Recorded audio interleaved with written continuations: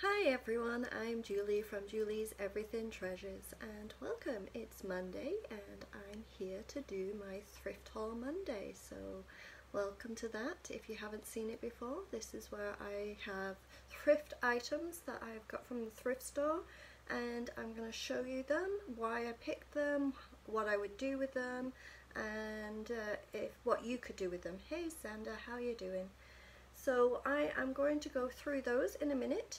I'm just going to say quickly that thanks for being there supporting me for last week, as it was a little bit of a tough personal week for my family and I, but this week I am doing a little better and we're going to trying back to get normal again. So hey Megan, how you doing? Thank you, that's so sweet of you. So what I'm going to do is, while you're up here, I'm going to show you the things that I got from the thrift store and what I would like to do with them, and we'll go through each of them, and then at the end I'll pick one or two items and we'll get them painted so you can see what I do. So we'll start with this one because it's right in front of me. It's huge and it's glass and it's, I believe, a little candy jar. But this is not a little candy jar. It's heavy and it's big. So this is a huge candy jar that probably Xander would love, a big candy jar, right? So, hi Eli, how are you doing? So the story with this is kind of funny. I got this from, someone gave it to me and said do what you want with it. So that was really nice of her, and I gave her a little gift to say thank you. But ironically, a few months ago, my husband said he'd like a glass candy jar, and he looked online and he found one, and it was on the island.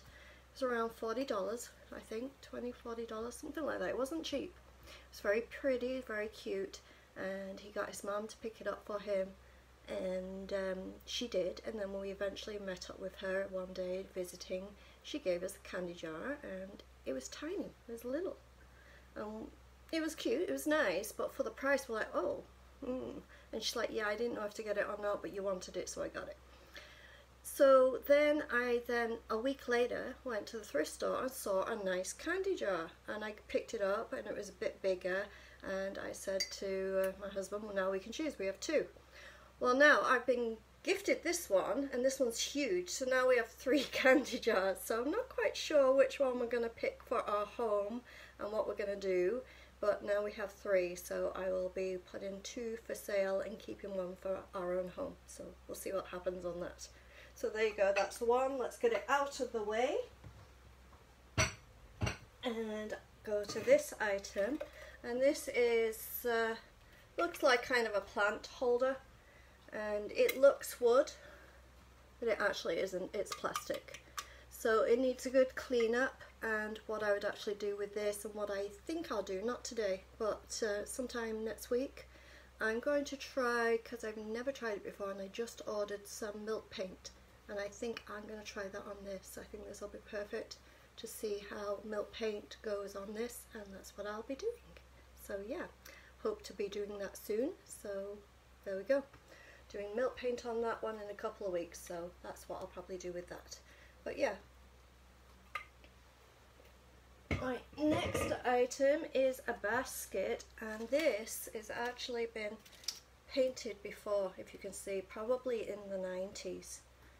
And I'm going to go over it with a dry brush with a white and just dry brush it. But if you can tell generally when things were painted or what colours they choose, but not only the colours, because the green is quite in right now. It's not out of fashion, but it looks like they sponge painted it.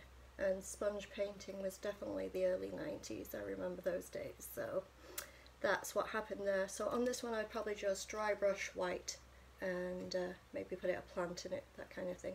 I think that would work for that one, so that's what I'd do with that, but I'm not doing that one today. I got, actually, in that basket was quite a few of these.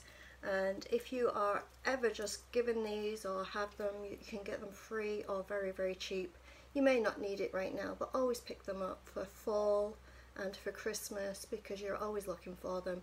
Perfect fill-in decor in the winter time, and you can usually get them cheaper through the spring and summer than you can in the winter. So if you ever get the chance to grab some, always grab some. So glad they came in the basket. Another thing that came in the basket is this, so I'm not quite sure with this. It's probably something Christmassy, but it's a very lime green, so it's not exactly a Christmas item I would use, but we'll see. What I think I would use this for, I'd probably keep it, and for any crafting I do and I need some wire, I would probably pull it apart and use it for wire. Just doing maybe some floral stuff. I think that would be perfect for this. So there you go, that's what I would do with that. And I'm just going to pick up, I just knocked something over, so I'm just going to pick it up a second.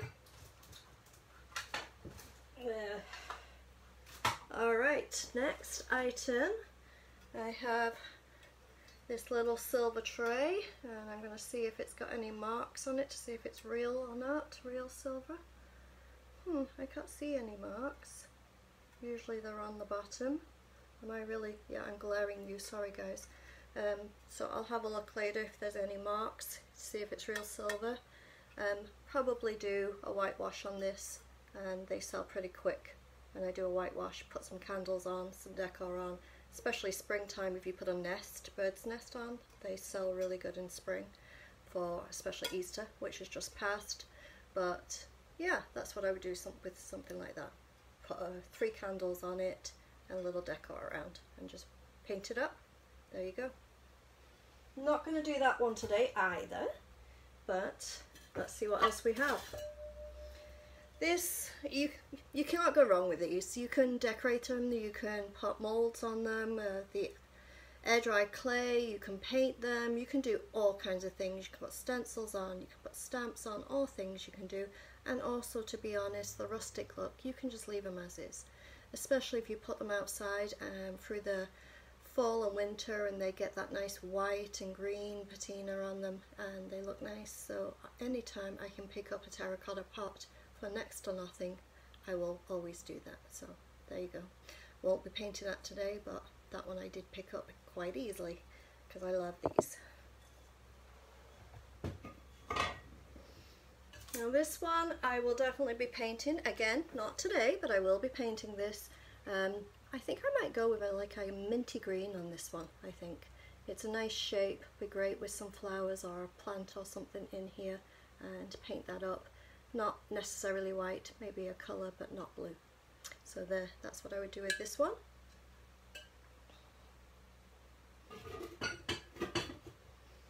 Now this one, I'm not sure if I'm going to do this one today or not, but it's a great shape. It's got the handles, it's got the lid, you know, it's great shape. And this one painted white with the crockery stamp on. That sells so easily. You can put a little bit of an antique glaze on it too to make it older.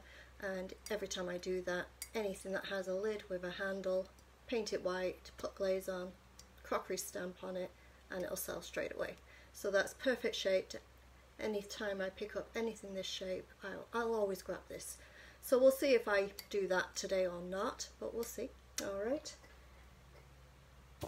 And then here, if I can reach these, there's 3 of them, they go together, so let's see if I can get it to go in together. Because they go, I think, in a, if I can get it right, they go and they make a picture. So if I can grab it, there you go, there's the picture. But, surprise, surprise, if you turn it around, there's actually a picture on this side too. So I prefer the farmhouse kind of looking picture myself, rather than the moon and the sun and the star. So I like this side better myself. And I think I'll just paint this one up, maybe a little lighter colour, a little white or cream, and then put some antique glaze or wax in there and just freshen it up a little, and that would be ready to go. It's had this in it, which obviously I'm going to get rid of, but just indicating that you could put little candles in, and that is cute. So there you go, that's for that one. Move it out of the way. Oops. And here, this one's a bit bigger, but let's get going on this one. This here, so It's even got a sticker on I've got to pull off, but it's, if you can see, it's a mail organizer with drawers and that kind of thing, and I think I'd paint it up, distress it, wet distress it, antique it, and I'd maybe try to put some holes in the back, because I think these old, well, it's not old, it's not really old at all, but these mail holders are good for actually putting cell phone chargers or iPad chargers. So if you can put a hole in the back and put your charger through, you could then put your cell phone in and charge them up. So I think I'm going to try and do that with this one. But again, not today. So I have this one here, which is so cute, and I think I'm going to paint this one today. That's cute. I have another one here. This one's cute too. I like the way it is as is, but I think I may paint this one too. And also, the last thing I'm going to paint today, pull that off, is this. This is an adorable little frame. I'm not going to keep the glass, I'm not going to keep the picture. I'm got two ideas for what I'm going to use this frame for. I have a project coming up in the very near future that I'll be showing you. So I may paint this up ready for that project because it'd be perfect. Or a couple of weeks ago did I had quite a few frames, all different sizes, and I put them together to make one display, and this would also be ideal for that. I can't show you what I did with it because it's already sold, but it went down really well.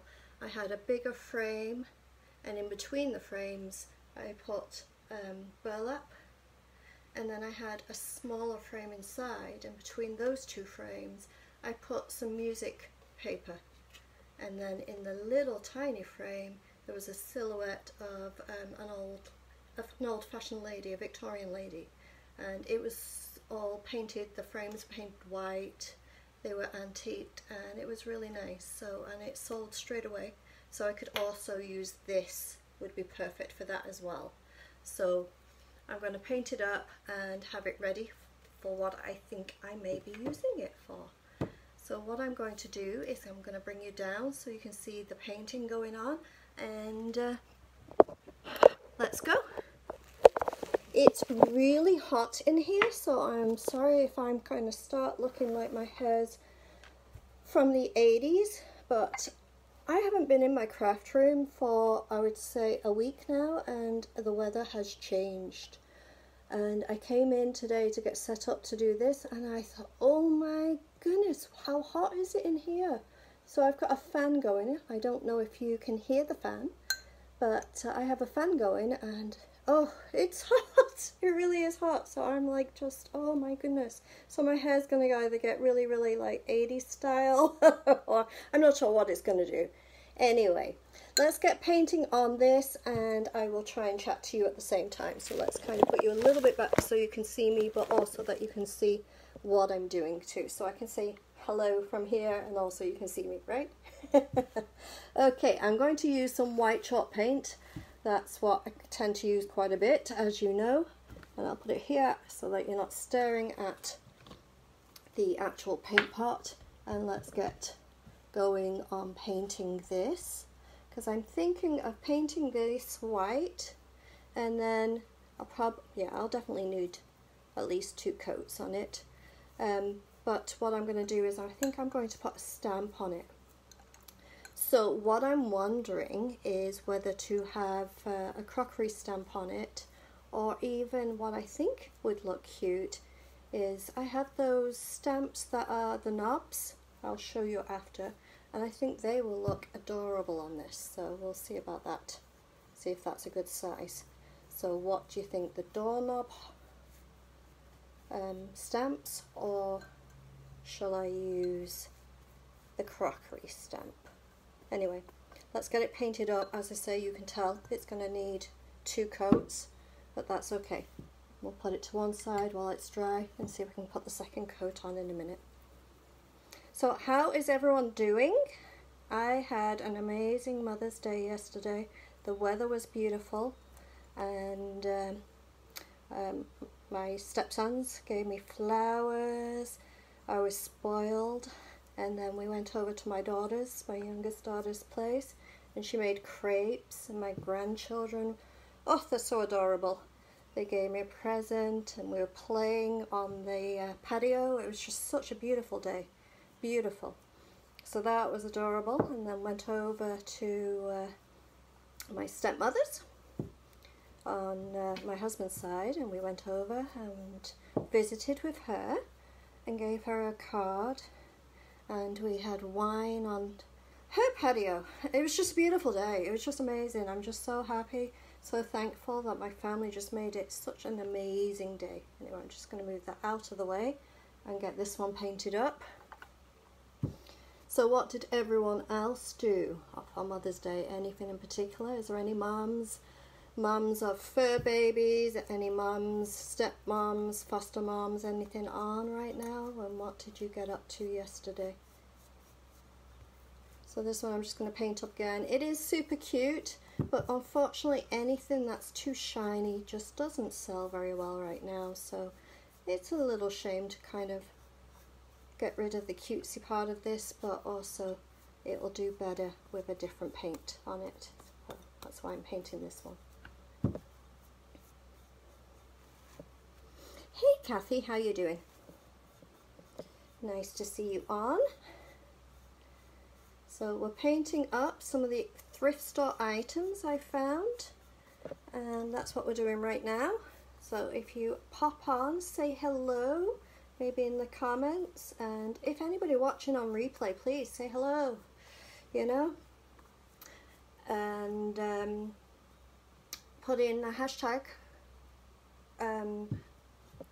replay if you're watching on replay, and then I know that you've seen it and I can see who's been watching. It's been great. And if you're watching and you want to like or comment or even share, that would be amazing. Thank you. To grow my business. Anyway, let's get going on painting this one. I'm just painting on top of this. I've already cleaned it off. Make sure you clean off any items that you get from the thrift store, and be especially careful right now. You know, you want to kind of spray them, Lysol them, you know, really put them outside even for a couple of days.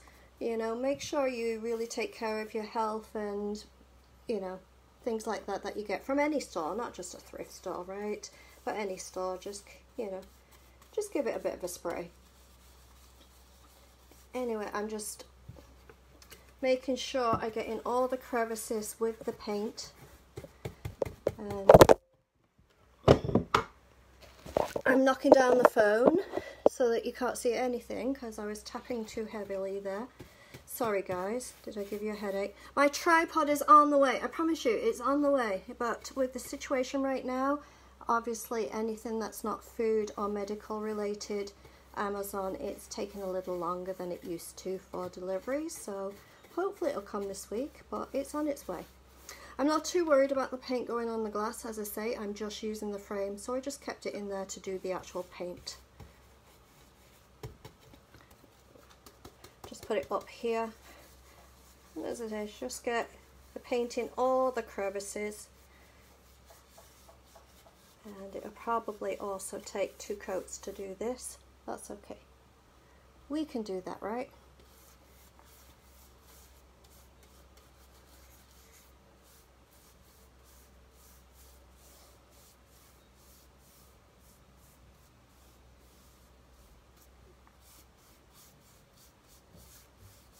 Alright, so I'm going to just keep going around here. Can you see that I'm doing this? Yeah.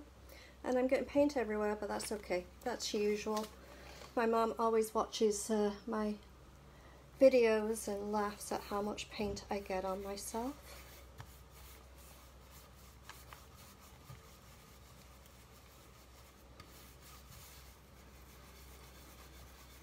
Just getting in the corners, in the crevices.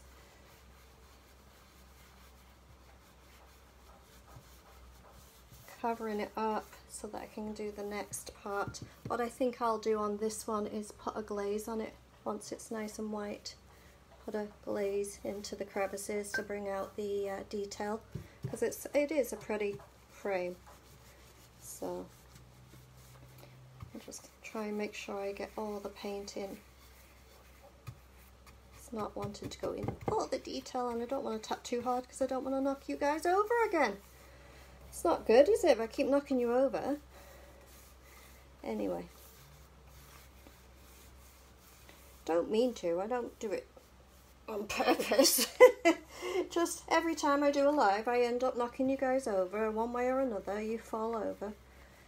Well, that's okay. My tripod is coming. Well, hopefully it's coming. Haven't heard anything. It's supposed to be on its way.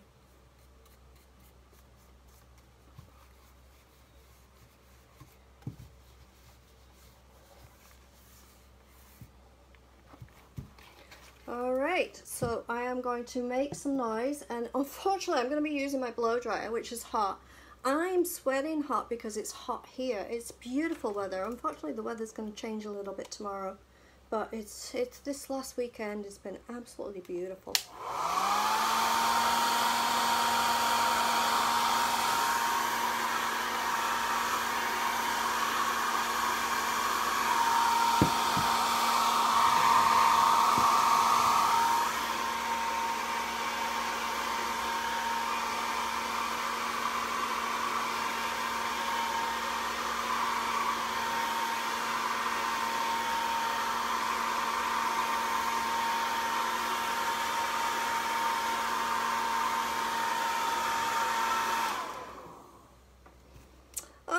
So let's put this one to one side for a minute and bring these forward and put the second coat on.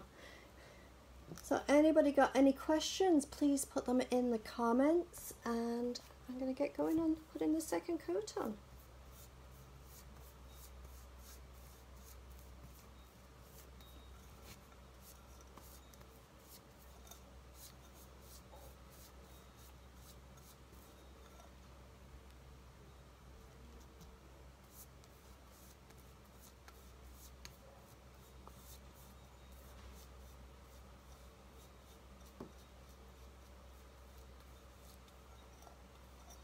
Alright, might have to touch it up a little bit on the top where the blue is, but that's covered nicely. Let's put this one here, get the second coat on this one. Trouble with white, it does take a few coats to get covered, but that's alright. This one's not as shiny, so it won't take as much to cover. Oh, itchy nose, it's twitching. What's that the sign of a twitchy nose, other than probably allergies or hay fever, right? That's that time of year.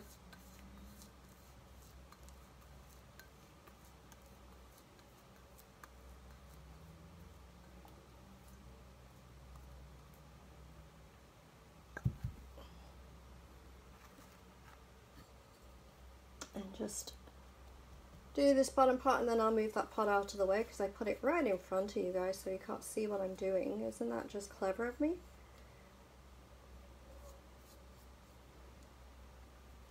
Oh, let's just get around the sides here, paint it up.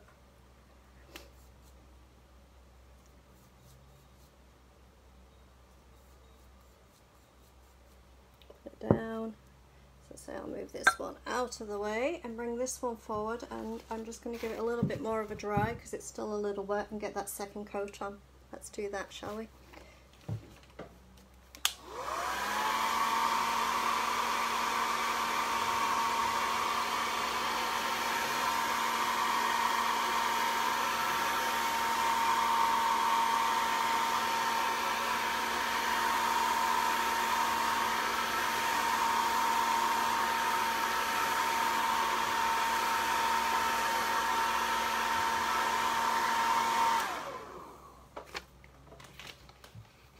Alright, let's get the second coat on, because I'd like to get that dry so we can get some glaze on and get this pretty pattern popping for us. So just bring it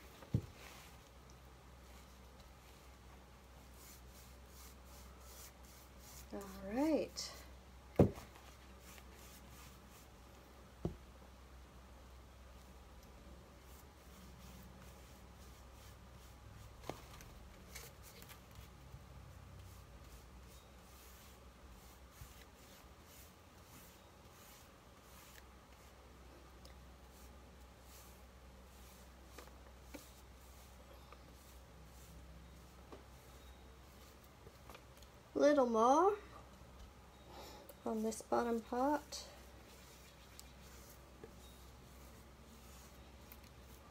And we'll get the glaze going on it when it's dry. So that was the backing, I guess. Put my paintbrush over here and let's see if I can get these dry to get a stamp on them.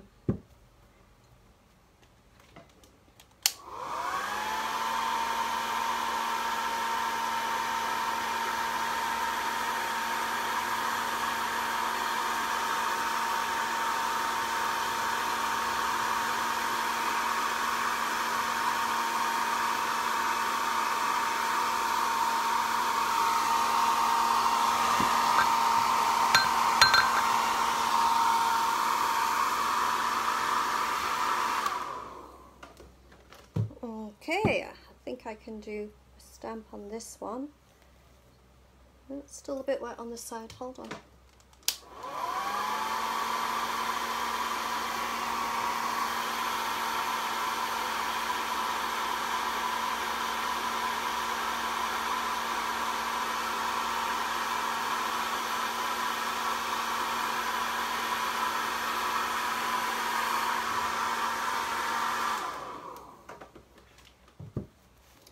Alright, so let's find a stamp. I've got my ink here, and for this one I think I'm going to be putting a crockery stamp on, so I'm going to find one that's a good size for it.